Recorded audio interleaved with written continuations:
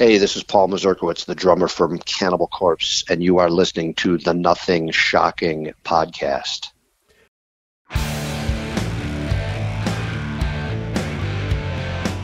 Want to know what's going on in the world of music? Then tune in to the Nothing Shocking podcast, a non-genre based, all ages friendly rock and roll program.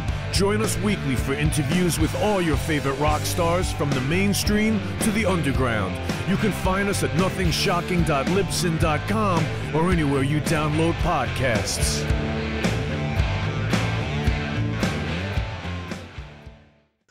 We're putting the band back together. The numbers all go to 11. I'm talking about bands that rock. Led Zeppelin. What about Sabbath? AC/DC. Motorhead. Does that mean it's louder? Isn't it any louder? Well, it's one louder, isn't it? We're not worthy! We're not worthy! Why don't you just make 10 louder and make 10 be the top number and make that a little louder? These go to 11. I get up off the ground and raise my head. Days like this, think I should be dead. One for Satan, two for me. Let's cheat the devil, it's fun, don't you agree? Welcome to the Nothing Shocking podcast. I'm your co-host, Jeff Untied, and with me in Dog Bowl Studios is Coach Nez. You can find the Nothing Shocking podcast on Libsyn or any podcatchers. Like our Facebook page or follow us on Twitter at NoShockPod. You can also find the Nothing Shocking podcast on Rock Rage Radio every Sunday morning at 7 a.m. Central Time. Our sponsor is Ragged Records, located in downtown Rock Island, Illinois, and downtown Davenport, Iowa. We'd like to thank the Hong Kong Sleepover for allowing us to use their music for our intro and bumper ending. Tonight's guest is Paul Mazurkiewicz. Cannibal Corpse and Umbilicus. Also Heaven's Gate. Yeah, two new side projects. If you check out that Path of a Thousand Suns by Umbilicus, it's worth it. Yeah, he's promoting the two new side projects, Umbilicus, which is more of a classic rock band, and Heaven's Gate is more of like 80s thrash. Yeah. But let's not forget his primary focus here. It will always be Cannibal Corpse. And he was also trying to kind of re-promote 2021's release from Cannibal Corpse, Violence Unimagined. All right. Let's get to that interview. All right, good night. Good night.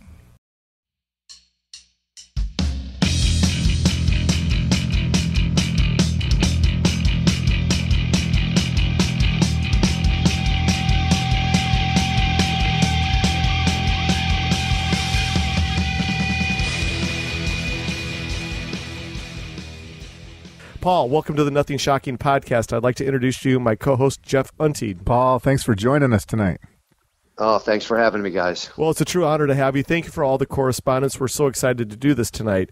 Let's just get right into it. Cannibal Corpse recently returned from a 37-date tour of Europe.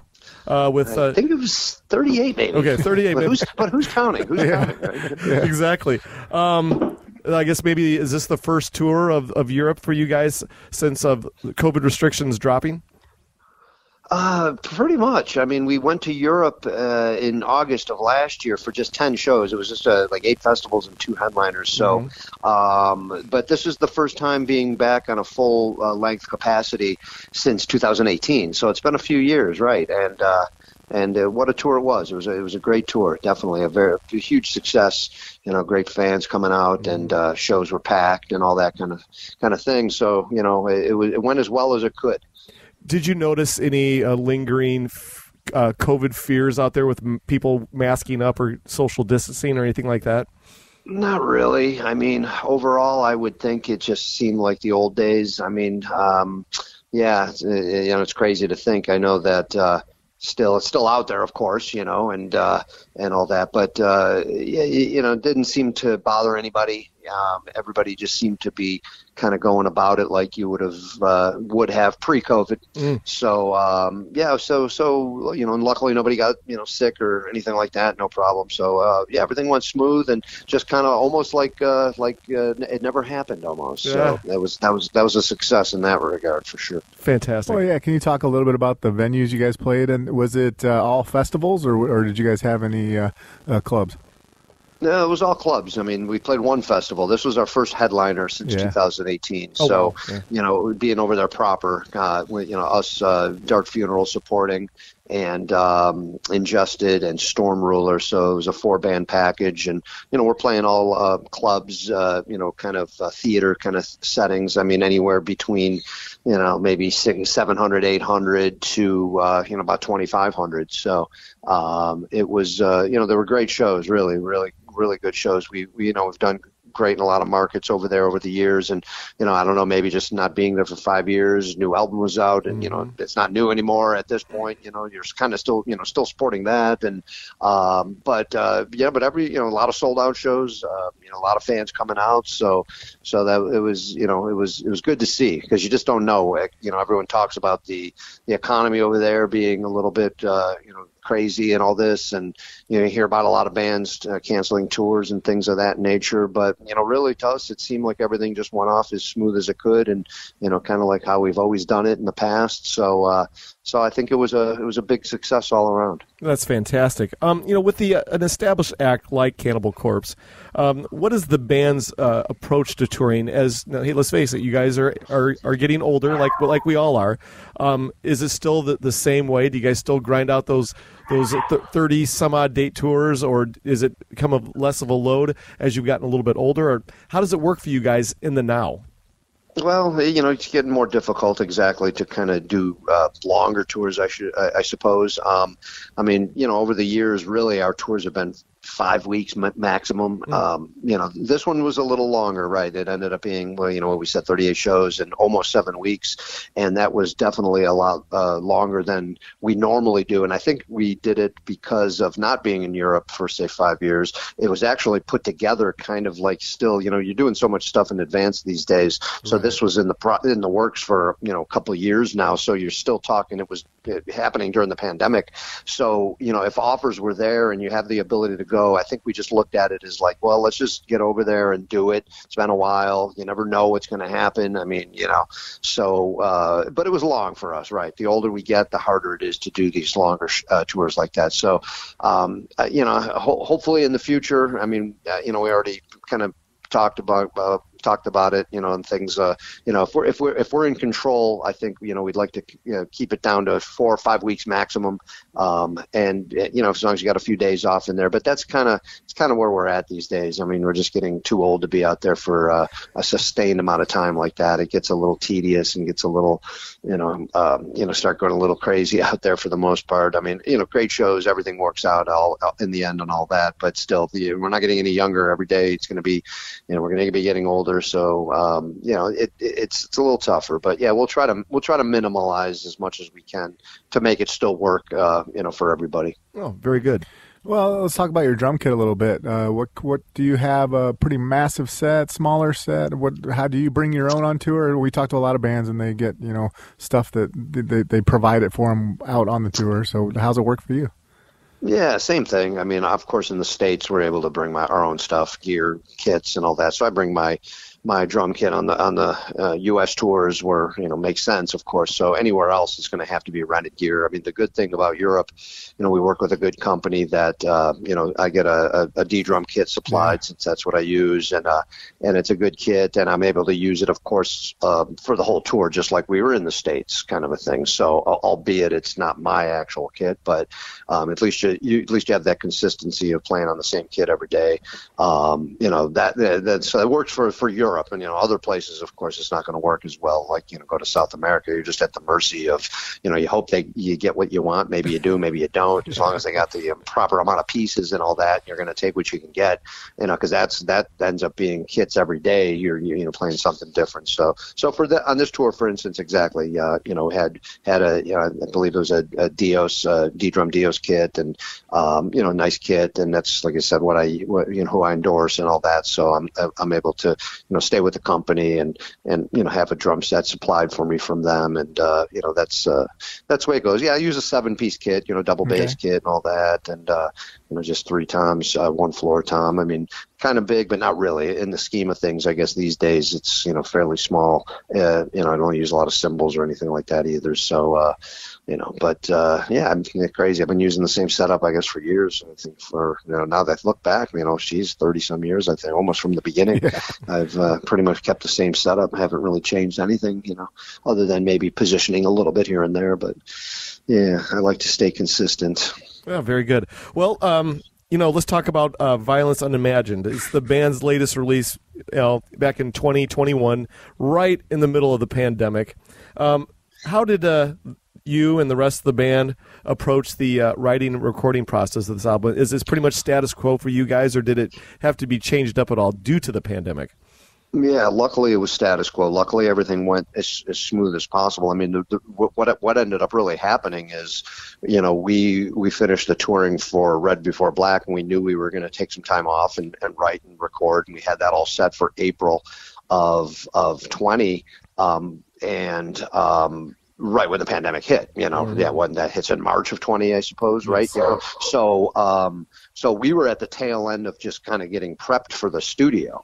Our more concern was, everything kind of worked really beneficial for us as well as it could under all these circumstances. How the bands, of course, they put an album out there off for a week and the pandemic hits, and then what do? Your cycle's just shot. And right. Luckily, we were on that off year, and we already had the album already written, and we were just going into the studio. So that was our concern. Are we going to be able to actually record now? Because, with the restrictions, hey, am I going to be able to drive down to the studio, or am I not? Am I going to get pulled over? Who knows? We don't know. Is the studio going to be able to be open? Are they going to be coming and checking things out, businesses and all this kind of thing? So that was our concern, because it hits in March and we're scheduled to go in April, and we did. We started on time and it all worked out well. The only issue was Alex, our bass player, couldn't come down to record in St. Petersburg here because he's living in Portland, Oregon, and he had to do his bass tracks at his home studio, which is, in the scheme of things, the way everything went by, that's like kind of very minor. What could have happened or could not have happened or something like that. So other than that, everything went smooth. Really, we were recorded. Everything went fine, on schedule. Because everything was written already, like I said, and we just how we go about our process. And, then the concern was, of course, like everybody else, okay, we have a record going to be done, and now we're still in the middle of the pandemic. Like everyone else, you just don't know when this is going to end. Is it going to be over in 2 months? Is it going to be over in 6 months? Is it going to last for years? Who knew? So, of course, I'm sure if you, knew anything about what happened, we had to delay the record like a lot of people did. We had to, we put it out later than we were scheduled to do that, but there was no right or wrong, and you just had to kind of play it as it came. So we waited a little bit, and of course we couldn't tour, for that little bit until we did that first tour for Violence Unimagined. So luckily, in the whole, looking back at everything, it went as smooth as it could under all these circumstances. Really, it did. So other than just being delayed a little bit, like with the touring, other than that, we got lucky.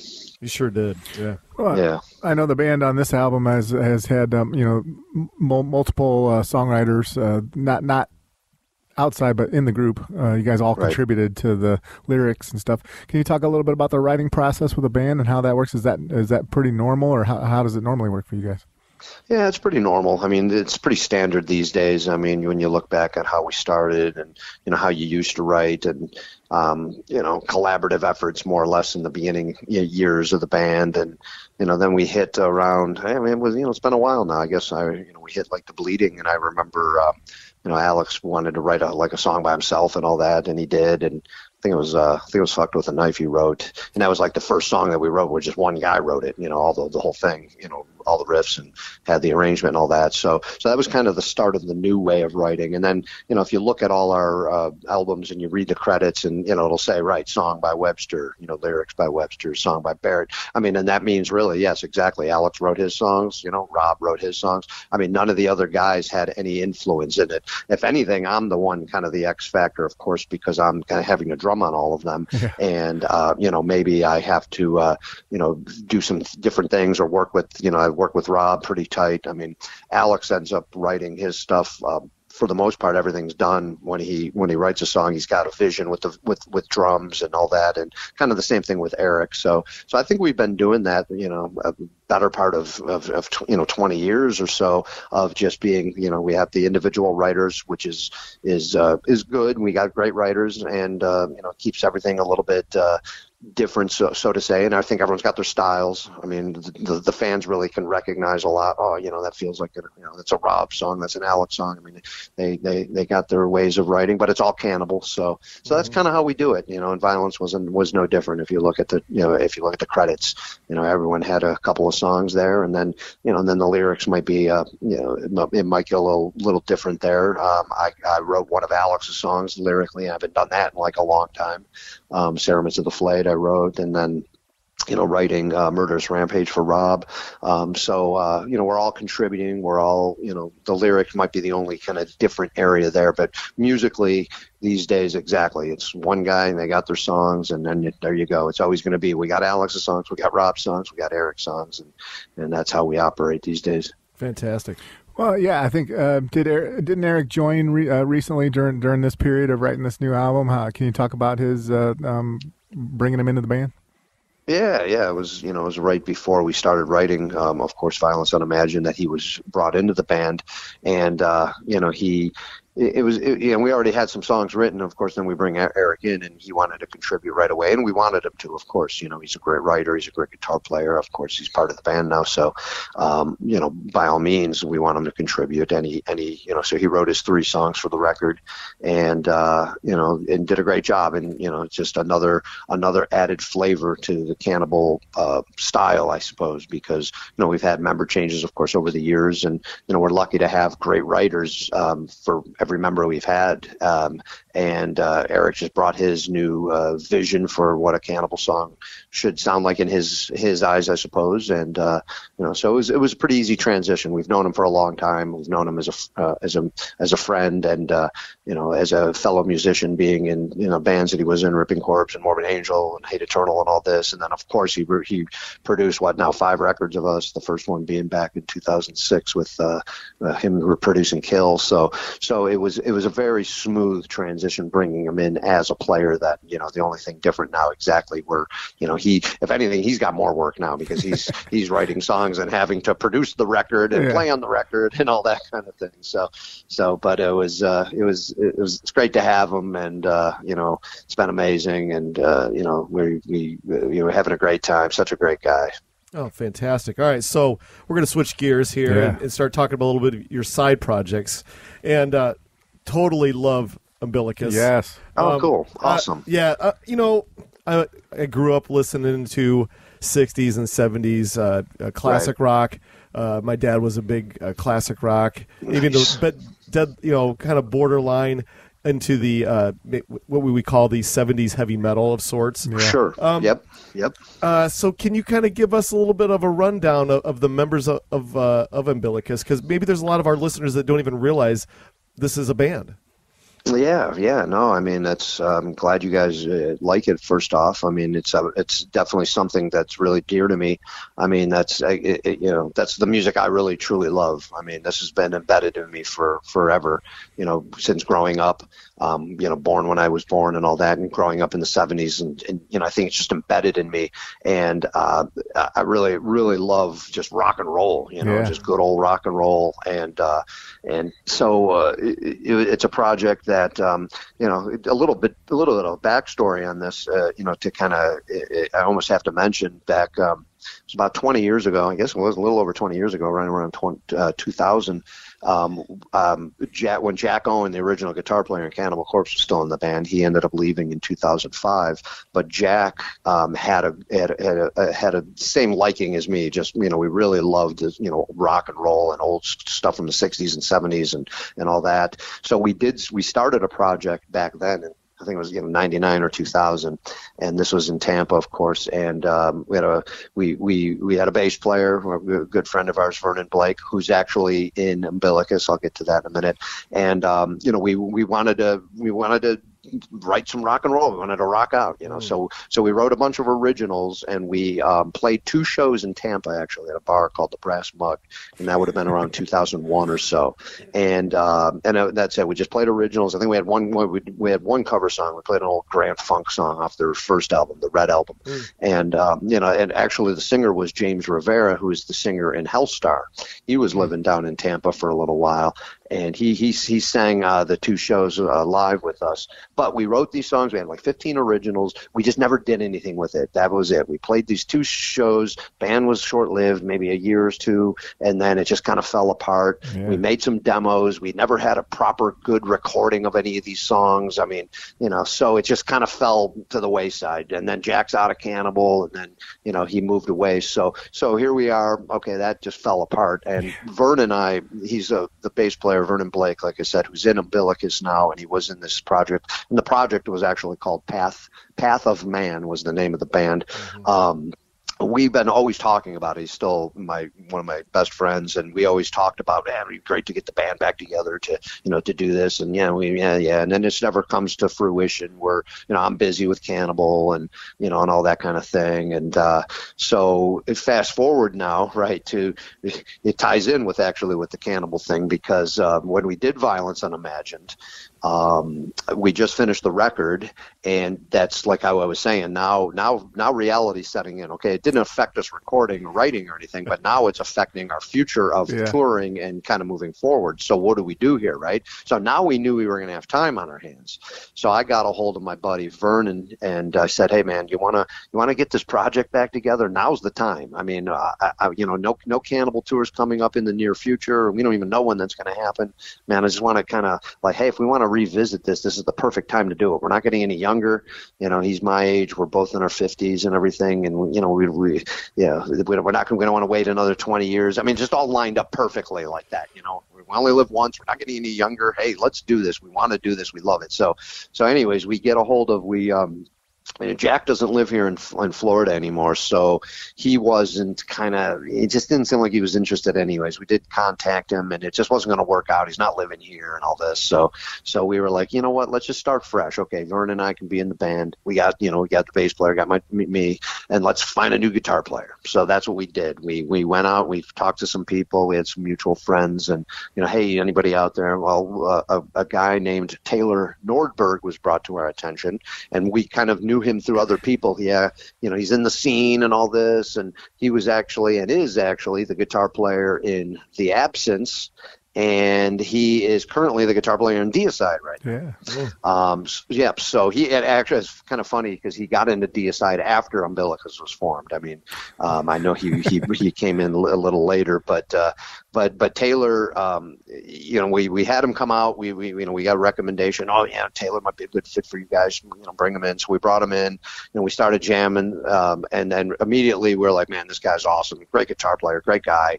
Great vibe we're having with him and all that. And he was up on our same page of what we wanted to do, and he was in immediately. So it was kind of right then and there. We have the music for Umbilicus. The musicians we're set, the 3 of us. So we start writing some songs and everything, and and definitely the mentality was at this point where I was, let's do something with this. We have to make sure we do something with it. We're not going to, let happen with what we did with Path of Man. Let's write some songs. Let's really concentrate on this and make some what we feel are some great music, and let's get it out there. Let's get it out to the masses, because you never know. I mean, if not anything, it's for fun, right? You just you left your mark. You can say, I can be proud of a rock and roll album, that I put out, if at all anything, right?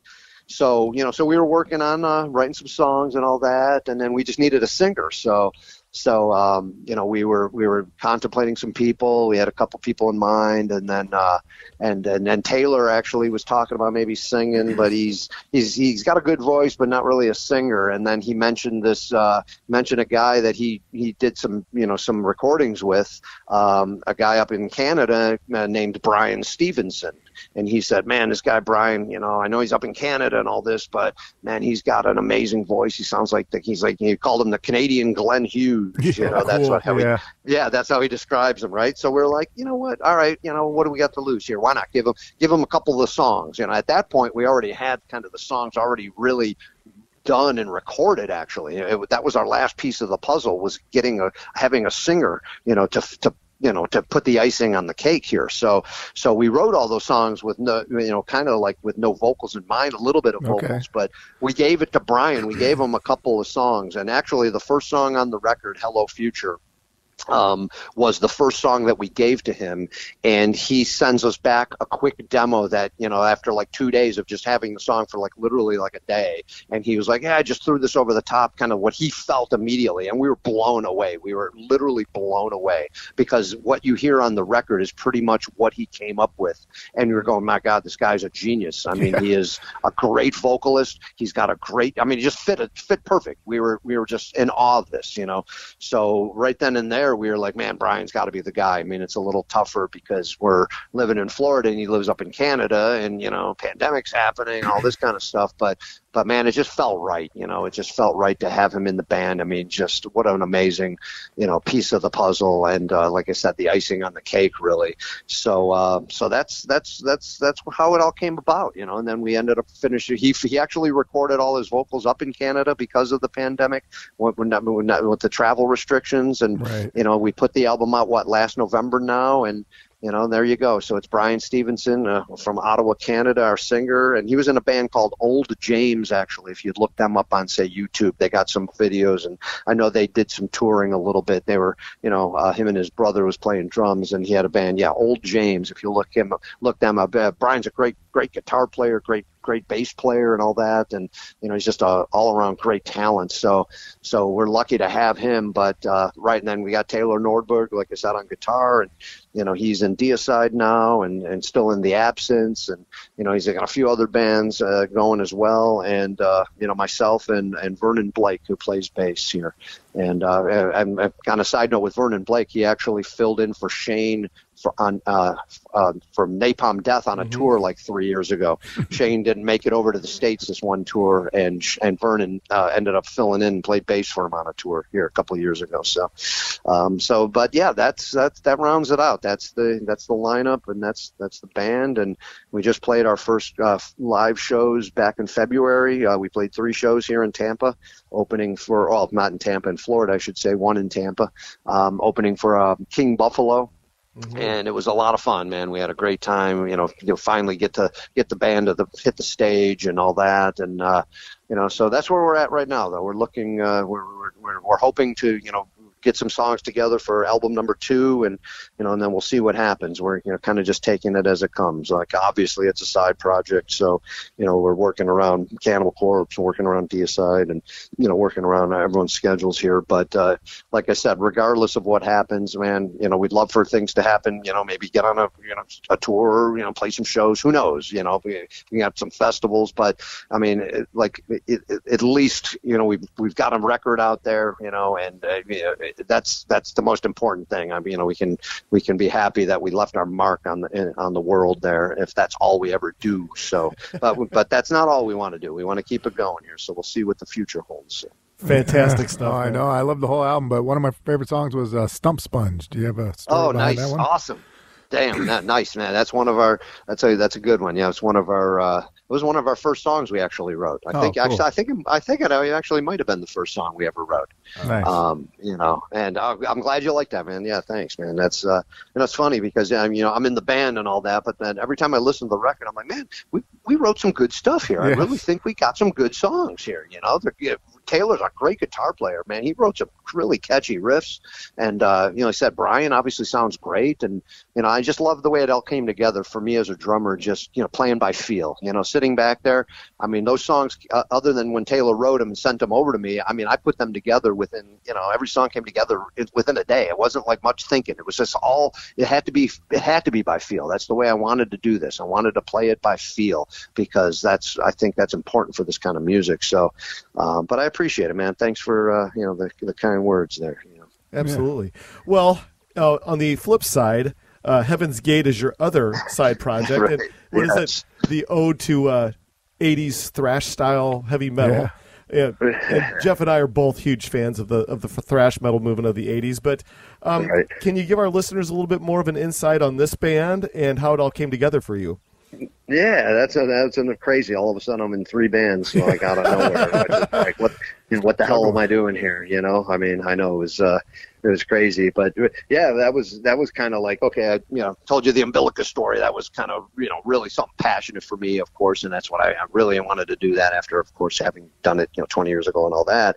Well, just sitting home. one day, whatever, and getting a few messages from Tony from Municipal, Municipal Waste. He's just, he moved back to St. Petersburg here, Florida, after living, of course, in Richmond for the longest time. I know he's from here. He's got family, and I believe he was, this is where he's from, from St. Pete. And he moved back a few years ago, and he gets a hold of me and said, "Hey, man, really wanting to start up another band here. I'd love for you to drum." And then I'm like, all right,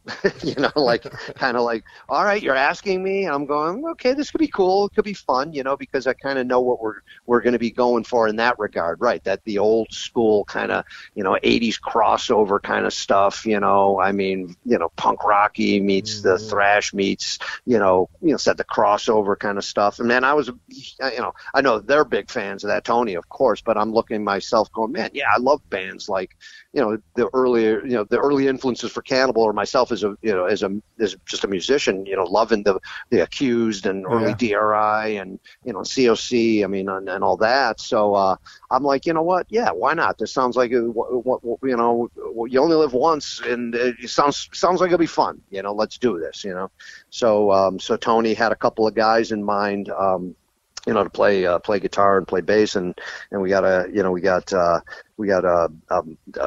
Mike Goo plays guitar, and he's in a band called Warthog. And I know they've done some touring. They've been around for a little while, and he's been living in Florida for a couple of years. So he recruits Mike on guitar, and then we got Jeff Howe, who plays in Reversal of Man and Horsewhip, this band from down here, and they've done some stuff too. They got some albums out. They did some minor touring and all this, but he plays bass. Jeff plays bass, and Mike plays guitar, and we just get together. All right, Mike, what do you got? Mike's got some riffs. We start writing some songs, and just kind of fun in that sense of it just being that old school kind of mentality, not so far from different from Canibal these days. How I was just how everything works in our camp. This way of doing things with Heaven's Gate just reminded me, and the way we do it just reminds me of like when I was starting out playing when I'm 17, 18 years old. Just old school. Just like go for it, and nothing too crazy, nothing too complex. Of course, songs are shorter. Simpler riffs, simpler arrangements, all that kind of stuff. Which was right. It was a great change of pace, because it revived me in that sense of feeling like I'm young again in that way, because Canibal is so far removed from the old way we used to do things like that. So that's how that came about, and everything moved pretty quick with that, because I think having all four guys down here in Florida, of course, we were able to kind of get together a lot more, say, that as a band than Umbilicus could, and and Tony's, especially out of all of us, he's such a workhorse, and such, he knows so many people, wants to get going, do things, play shows, let's get things together. So it was pretty quick. We wrote the, 5 songs, and, this was last year, year and a half ago now, and we recorded them and put out the EP, the Heaven's Gate EP. We just put out 5-song EP, not a lot of material, but they wanted to get something out, and I guess that's, what you do in this kind of a genre. And, we seem to be gaining some, momentum and some, a fan base. We've already played like 9 shows throughout Florida so far. And we got one. As a matter of fact, we're playing Saturday. We're playing in Melbourne, Florida. We're playing this Punk in the Park festival. Oh, nice. That's happening this Saturday in Melbourne. And then we're opening for Voivod in St. Pete on next Wednesday, on the 17th. So that'll be a cool show. And then we got something lined up in Texas for 3 shows coming up in July here, and it'll be our first out of state kind of little thing happening. So we're doing some stuff, and we're just having fun with that. It's kind of the same as Umbilicus. Of course, we got to work around schedules. We got to work around mine and Tony's and Municipal, and the other guys are working, and they got their bands. So we're just trying to have fun, of course, and work around everyone's busy schedule. But man, both bands are we're having a lot. I'm having a lot of fun, and I'm really happy to be a part of both, and it's just it's just who I would have never thought 5 years ago that here I am getting older and playing in 3 bands as opposed to just Canibal, which is hard enough and busy enough. So, but yeah, that's pretty much the gist of that. So. Oh, so cool. Yeah. Well, I know Cannibal Corpse originated out of Buffalo, New York, and in the 80s, but you guys are located out of Tampa now, and you talked about the other bands being out of Tampa. Take COVID out of the picture. What's the Tampa rock scene like down there? I guess it's okay. I mean, it was huge. It seemed like it was a lot bigger back in the, I don't know, I mean, I can't even say if it was a lot bigger. I mean, it was always known as the death metal capital of the world, I suppose, back in the early 90s. And I guess that had a lot to do with everybody coming to Morrisound to record. And then there was a lot of bands that were from Tampa. You got bands like Death and Obituary, and then Deicide were here. Then we get lumped in here because we've been here for 30 years. So a lot of people call us a Florida death metal band when obviously yes, we started in Buffalo. So I mean it seemed to have a lot of bands that just ended up residing here, and the scene was always good. I mean, it didn't seem like any better than anywhere else for the most part, but these days it's hard to tell. I mean I don't go anywhere. I don't go to shows. I'm kind of such a far removed from any of that. So but I mean, a lot of stuff comes through. You're going to get a lot of shows. You're going to get a lot of bands. So it seems to be still thriving fairly good, fairly decent. We just played a show here in St. Petersburg the last 2 tours we did, and man, it was our biggest shows we ever had. About 2,000 people. So that was that's great for us, and I guess that means we'd hope that the scene is thriving for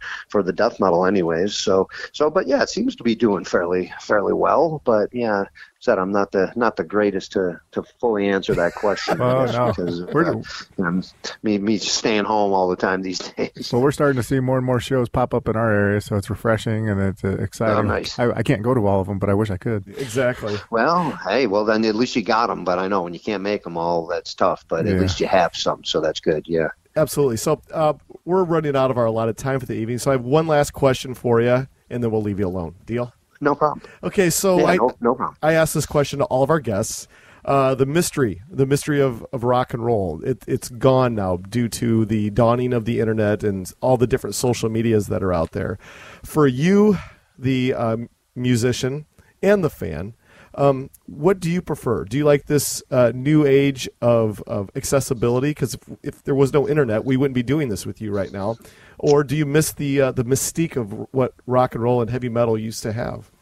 Yeah, it's a tough one, I know it is a tough one because obviously look what the internet and everything and technology has brought us, where you got everything at your fingertips, bands, being able to do so much and know so much. I mean, it is cool, but I mean, I guess just my old school mentality or being, from the generation prior to that, you kind of do miss the old mystique of the old days, where you didn't know much about bands and, you had to get your information from going to buy a magazine and, what little info you did get from that or what have you, or it's word of mouth kind of stuff, So I think, I kind of miss the old metal, the old mystique of the metal back in the old days like that because of the not knowing and not having everything at your fingertips. So, but then, yeah, it's just a tough one, right? Because on the other hand, like we were just saying, it's good to stay connected with the fans and so many people can, right, we wouldn't be doing this right now if it wasn't for that technology and, so it's a tough one. But I would have to say, just looking back on how I grew up and all this, it had that certain mystique. Now, maybe when maybe younger, I would have liked it to be like it is now because, you can think back, well, look what I would have known or could have known or this and that, which, you don't know any better because you just don't even think of that, of course, when it's, that's all coming up in the future and you're just living in the now. So, but I look back at how I grew up and man, it was fun going to record stores and finding new bands that way. And, that's how you got into some, a lot of the bands. I mean, right. You're reading about them in a magazine. If not, you're going to the record store and go, oh, look at this record. Wow. Oh, that looks cool. Let's put it on. Wow, this is awesome. And that's how you found out new music and how you got into bands. Now, of course, I mean, who's going to do that? That's like, it's never going to happen. So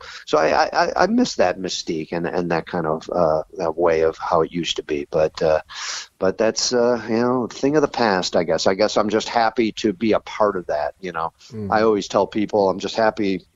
I got lucky, I suppose. Everyone's got to be born when they're born, and I just happened to be born in that whole transitional era, with metal.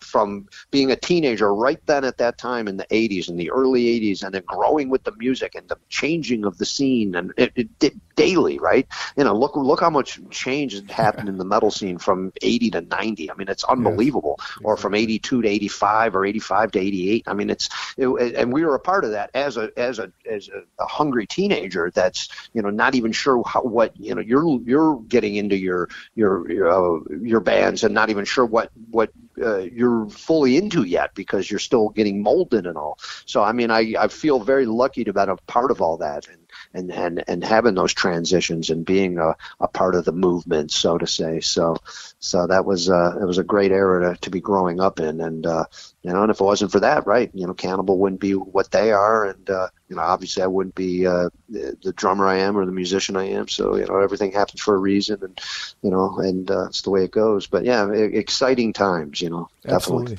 Well said, by the way. Yeah.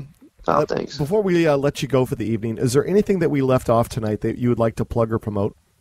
No, man. I mean, we talked about both bands, all three bands, touring and all that. I mean, I just, really just appreciate the interview, and hope the listeners get some have a good time listening and all that, and just keep supporting the scene and the bands, and that's all I can say. So I appreciate the interview. Fantastic. Well, this is how things are going to work out. When Jeff gets this all cleaned up here, he's the editing wizard. I'll send it to you immediately. Yeah. And please share it wherever you can. We'd appreciate it. Yeah, sure, man. Awesome. Well, that's whenever you get it done. So I appreciate it, man. Thanks, guys. Fantastic. It was a lot of fun. Paul, thank you so much. Yeah, Paul, thank you. It was an honor. Oh man, no problem, guys. Thank you for having me. It was fun time, man. I appreciate it. All right, man. Take care, guys. Have a good one. Good night. Bye-bye. All right, you too. Bye-bye, guys. Bye.